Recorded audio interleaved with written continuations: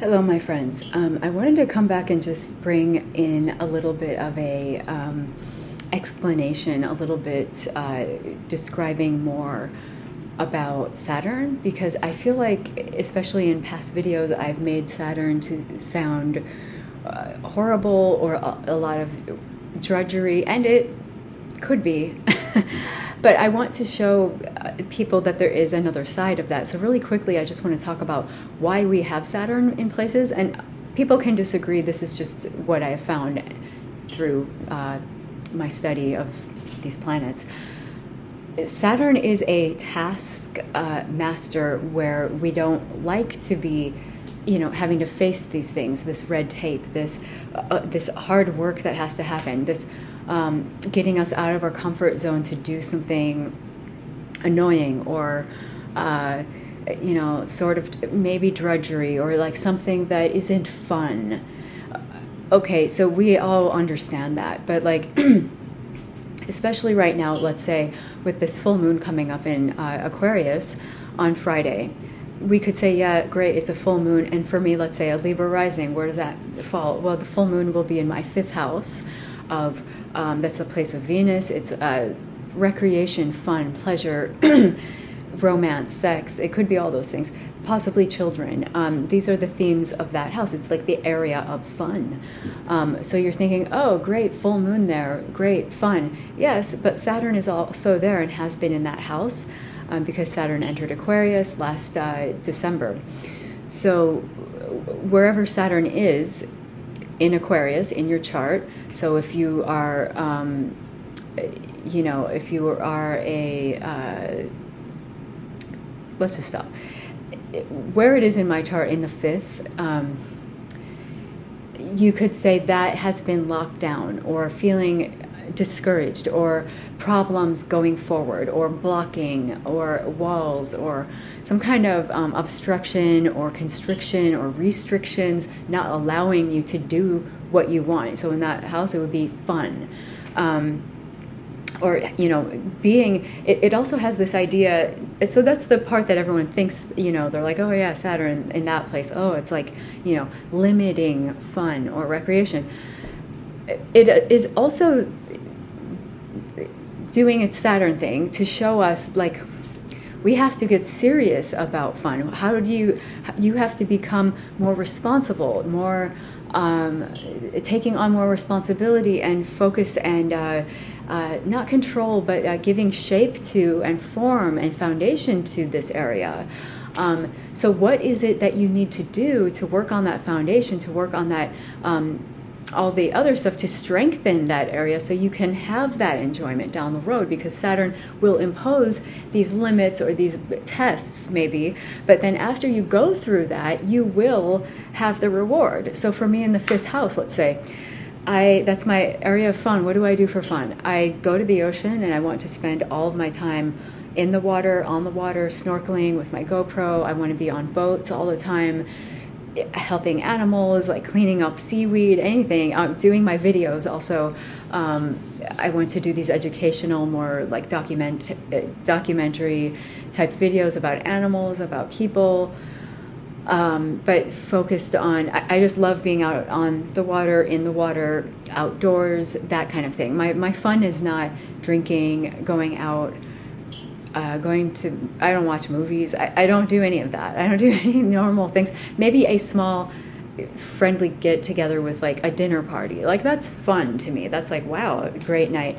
But mostly my idea of fun is the outdoors, the ocean. Okay.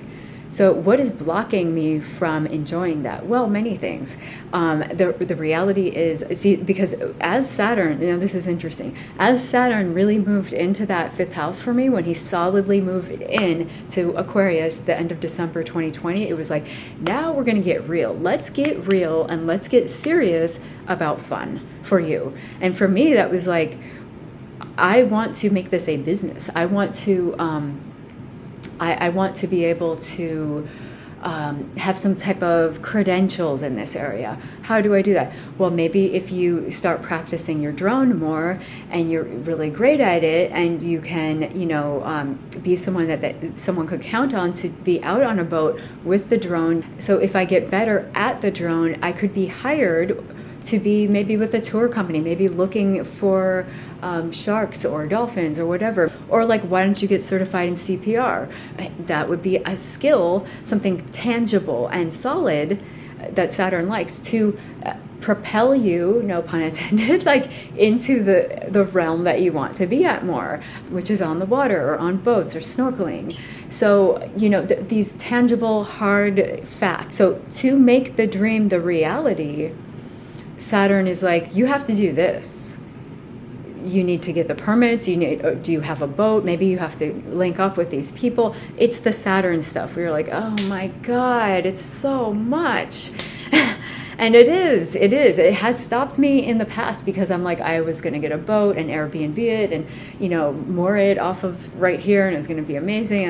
Then eventually I was like, here's all the reasons why that is not happening. So Saturn will place these blocks, these limitations in your way, and it's very annoying. But eventually you start to say, okay, I'm glad I didn't do that because it was a stupid idea. And, I worked with the Saturn there. I didn't just say, oh, you know what? I don't care. I'm going to do this anyways. It's going to work out. Saturn doesn't like that. Saturn is like, no, read the fine print.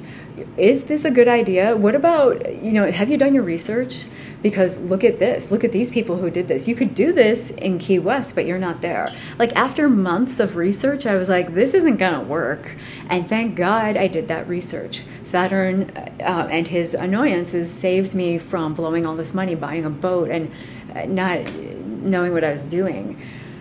So the Saturn comes in to say, hey, you have these issues, why don't you look at them? And sometimes the answer is, yeah, this isn't going to happen. This is not going to happen. And that's okay, because then it brings you to another answer where I could say, well, I didn't do that. And, whatever, we can look forward now. How can we get closer and closer to the goal here? And let's say the goal is the 5th house, fun, recreation, your favorite thing to do. Being on the water, snorkeling, whatever. How can I get closer to that? I need to shift gears, maybe. What Saturn is pushing you to find these blocks, to sort it out, to figure it out. So then you can say, now I have this, and I can sit back and relax and say, I have succeeded, I have my certification, or I blah, blah, blah, or I did this, or I have this company. Whatever it is, Saturn wants to have you win in the end. But like, it's those building blocks of doing the annoying stuff. So that's what I wanted to say about Saturn being kind of helpful, very helpful, and not just always like this block. It's not you trying to get around it, because if you do that, it's just going to get worse. Believe me, I know.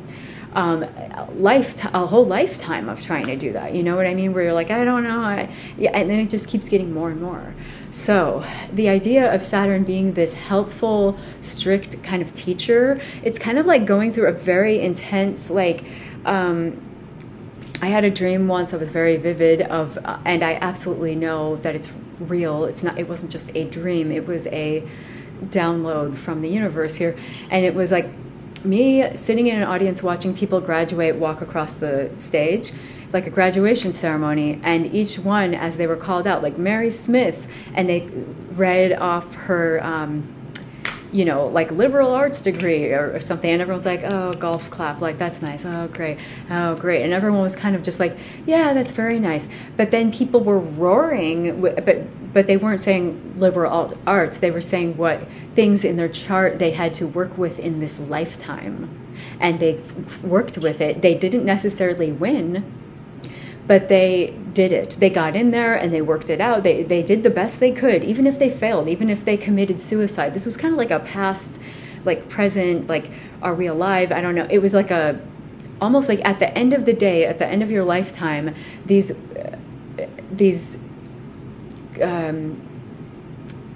don't want to say roadblocks, these tests that you have gone through in your life are being looked at as great deeds, whether you failed or whether you won the human game of having a lot of money or having whatever we deem as successful.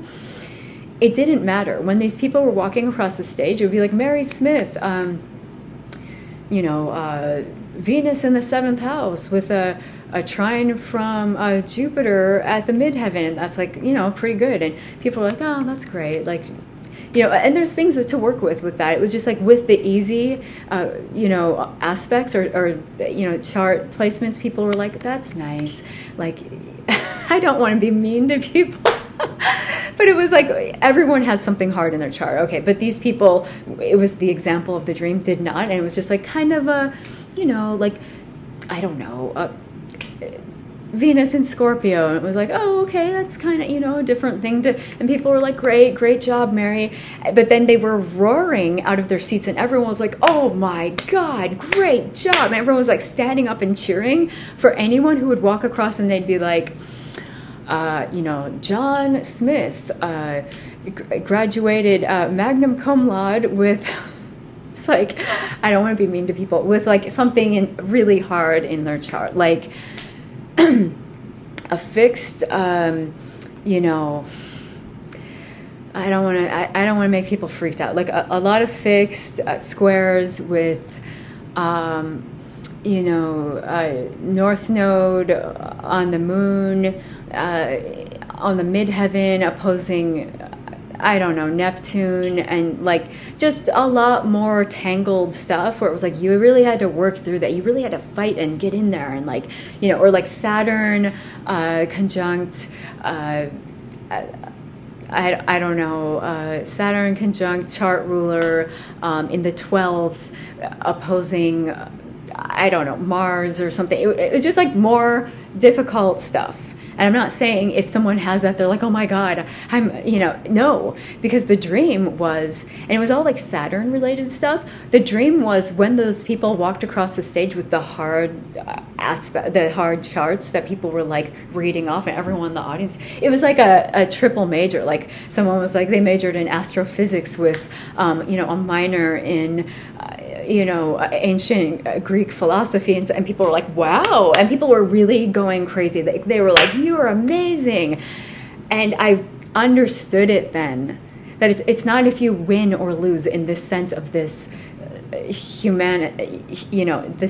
humanity's idea of winning, being pretty, being rich, being successful, whatever. It's not about that. It's about how you got in and worked with it. Even if you were dealt a very difficult hand of cards, you got in there and you did it. And you could have said, you know what, I don't even care, I'm not even doing this. But at least it was showing me that these people incarnated onto the planet and decided and like looked at their chart beforehand and was like, yeah, I'm up for that, I'll take that. And people were acknowledging and applauding them for just the sheer willingness to go in there. It's like the person at the camp who everyone's like, okay, who wants to clean the bathrooms today? And someone's like, I guess I'll do it. And it's like, wow, that person gets, it doesn't really matter the amazing job they did or they didn't. It's just the fact that they willingly accepted this task, these possible hardships, this hard work in this life. They could have chosen, no, I don't want that. I want the easy way, or I want a nicer way, or just like, something I can kind of deal with. They're like, no, I'm going to take on this major triple major, and I'm going to do, and I'm going to do the best I can with it. So that was this major turning point with me when I realized Saturn and the lessons of Saturn are not here to just be shitty, because they can feel like that. And my chart isn't all perfect, believe me. Oh boy, yeah, I could go on about that, but I won't. But like, seeing how the nature of these things come about in your life to show you these don't have to be the end of the world. They have been given to you for a reason, to make you better and to make you achieve what you want. Because it's not about what the world thinks. It's not about, oh, I got this money now, or I have a dream life or something. It's about what you want, your deepest desires and needs. And like to be able to achieve that is incredible. So Saturn isn't exactly a, you know, magic wand of like, here you go, it's all here, but it kind of is. It's kind of like this, you know, burled like piece of wood that you're just like, I have to figure this out, but it will give you magic results when you work with it, when you don't turn away from the this is annoying part. You know, when I'm looking at the 5th house Saturn stuff that's happening right now, I can, and that's not even my chart, like my Saturn's in my 10th in its fall, and it's not fun. It's well, actually it's in I have Saturn in a crab. I don't know if that's fall or exile. What's the word for that? I just know that it's not its home. Its home is Saturn in Aquarius or Saturn in Capricorn. That's where it's like, yay, I can function better here and I can get a lot more done. And when a planet is in a place where it's like least favorite place, it's like being in your least favorite Airbnb, and you're like, I have to work here, and there's like no light, and there's like spiders or whatever your idea is of like things not working, or there's no Wi-Fi or something. You know, that's a planet in his opposite. I should really know this. I always get it mixed up. It's like either fall or exile. I can't remember. But I just look at it and I'm like, oh, Saturn is in crab. It's not happy there. It's in its, that's the place of the moon. It's just, it doesn't function that great there. It's living in the moon's Airbnb basically. And it's like, oh yeah, I just would rather not. And that I don't want to go in on that to people where they're like, oh my God, I have Venus in Scorpio, so does that mean everything's bad? I will talk about that at some other point in time. That's not the point of this, but I don't want to make people worried. It's not like, you know, nothing functions. But for me, I notice, and with the way it's you know, Saturn is in my 10th with very close to my Mercury, which rules my sun, and it's a long story. The whole chart makes the story. It's not one placement. You can't just say, well, I have this in the 12th, I'm doomed. It's not about that. It's about the whole chart, taking it on year by year, especially to see what time lords you have coming up, to say this year is my annual, I'm in a 12th house year right now, you know? And if anyone knows what that means, it's not exactly... Again, it's the time, it's the last part of the journey of really solidifying, really getting it down to, this is the crux of the matter. The whole past 12 years have led to this, and you've got to figure something out here, because then at the start of next year, of your next birthday, 2022, you will be then ushered into the 1st house year, and that's a whole different energy, and it's a whole 12-year cycle starting again. So these things are building on one another. It's not like I'm in a 12th house year, it's isolated from everything. No, you're in a 12th house year, and it's building from the 11th, and it's going towards the 1st. So we really have to remember that none of these things are isolated. A placement, a transit, a perfection, whatever it is, it's not isolated, even though it can feel that way. And believe me, I know, but it's not here to just be, that's horrible on its own. It's a whole storyline. It's a whole, it's life, you know, it's life. So back to the whole thing with Saturn, let me wrap this up. Oh my God, this is so long. I was like, I'll just do this, it'll be 5 minutes. It's now 19 minutes. The whole idea with Saturn and wrapping that up is the gifts that we get from the hard work. And I know that sounds cliched and like, oh, whatever, but it really is those problematic areas where you're just like, okay, right now Saturn is sitting for a long time in Aquarius, for wherever it is in your chart. And if you want to book a reading with me, I can tell you exactly where Saturn is in your chart, like where you have it natally and where it's transiting right now. Because usually where Saturn or Mars is transiting, it has a way of bringing up, you know, now we got to focus on this area of life, especially right now because Saturn is in this year and to next year in this, you know, kind of cage match with Uranus. And Uranus is like, let's change everything, let's revolutionize everything, let's turn the table upside down, let's, you know, turning the tables. That's a very Uranus, you know, moment. So both of those planets are kind of in this back and forth. It's going to continue. So whatever is happening in the place where Saturn happens to be visiting, when I say transit, it's moving through. And because Saturn is big and slow, it moves through very slowly. So like Venus would move through a sign, like tomorrow she's going into Virgo. More on that later. So Venus will go through Virgo in like 3 weeks or something like that. She moves through a degree a day, or something like that. It's a quick transit. Same with Mercury, 3-4 weeks it's gone. And it's like it might be sitting in that house. So Venus into Virgo. Virgo is my 12th. Now Venus is going into my 12th house. Interesting. During my 12th house year. Okay. And Virgo is ruled by Mercury, and my Time Lord this year is Mercury. Okay. That seems interesting, and more on that at a different time. But so Venus's travel through the 12th house, my 12th house, will only be about under a month. So it's like, okay, we're in this season, but then it's gone. Or like the moon moves through 2.5 days, and you're like, this was uncomfortable.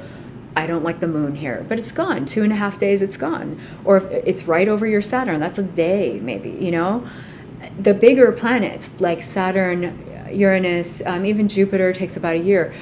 They move through something, but they're there for a long time, and you're getting the full dose of like every day for a year or for 3 years. Or with Pluto, I don't know how long. It's like, I should know this. I'm really bad with like remembering the memorizing that. I think it's like over 10 years or something. I should know this, but Pluto takes a very long time to go through. So that is not just a season, that is a generation.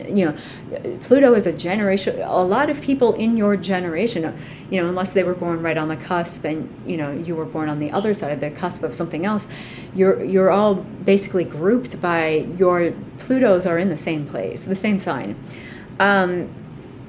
But these planets that move slowly have kind of a more profound lesson to show us. And I'm not saying that the quicker moving planets cannot be profound. They absolutely can be, especially if they're in a very close, if they're meeting with a planet of yours that is very important, or a point, like an angle in your chart. So to sum everything up, don't shy away from the Saturn, because that work is giving you, it is not a magic wand where you pick it up today and you're like, tomorrow, done. It's more like, I pick it up today and I'm going to be working with this for 3 years, but it's going to be done and it's going to be good, and I'm going to get the gifts of it at some point. And throughout the work of it, you are getting more and more gifts than just the goal. The goal might be, I want to get my certification, I want to be working on the water, I want to form this tour company or something. But during the process of achieving that tangible goal, you are achieving so much more inside and so much more internal strength and metal that you can use then for the rest of your life. It is a, identity building, a strengthening process that doesn't just give you the goal at the end. It gives you the knowing that you are strong, that you are capable, and that you are not going to be stopped by these problems, and or it's going to show you how you work best with combating things like this. It's not exactly a picnic, but it will be giving you that gift throughout the process and at the end. So that's what I wanted to say here. I just wanted to keep that in mind, because when we're going into this full moon on Friday, most people, it's Friday, in Aquarius, it's not just a full moon in Aquarius, it's sitting very close to where Saturn is right now in his travel through the sign of Aquarius. So this moon is really an emotional kind of moment of like, here we are, taking stock. What do you think? Do you think you're ready? Do you think you have done enough work? Are you ready to achieve your goal? Not really. You know what I mean? I can say that for me, and I can say that for everyone. We all have, if it's in your 4th house of home and family, are you trying to buy a house? Is your house working out? Is your home, relations in your home the way you want it to be? Is your, do you even have a family? Maybe you're like, I want to start a family and I can't quite do it. Saturn will be there in your fourth house to say, there is a problem here, or you're building a house and we have to get down to the nitty-gritty of something to figure something out in order for the dream or the goal to take shape. So, I mean, I could go throughout all the houses, but it's already been 26 minutes. But yeah, I think I'm going to just leave it there. I mean, you could go throughout all the houses and see the first house of self, of identity. Who are you? What do you put out into the world? What you perceive yourself as, or your body or appearance? Is it what do you want it that way? Saturn is pushing you to do more, to chisel out that truth that is real, that you want to get to, you know what I mean? Or somehow achieve. Saturn is really about achievement, climbing to get there. The second house are your finances or assets, like how you want them to be. What do you have to do in a Saturn way to get there? Third house, communication, siblings, neighborhood, neighbors. Is that working the way you want? Do you want it to be something else? Do you have to put in more hard work to achieve some kind of thing there? We just did fourth house of home and family. Fifth house, fun, recreation, or sex, pleasure. Could be with children also. Sixth house, health, healing, hard work or service, labor that you put out into the world to do good, charity. Is that how you want it to be? Is it what needs to change?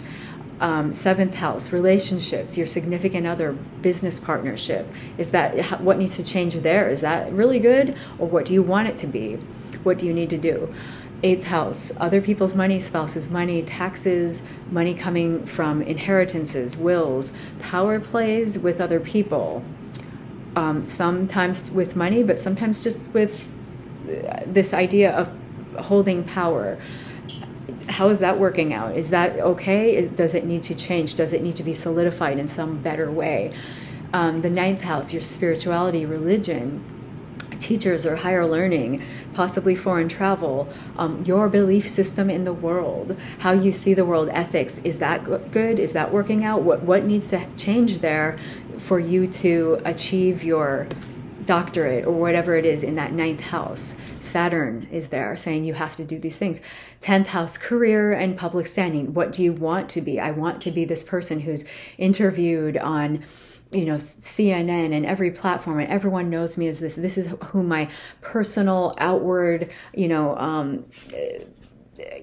this idea of achievement, of career, of public standing. Who do I want to be? What do I need to get there in order to be that person? Because I'm this person right now, or my business isn't really the way I want it to be. I want it to be this.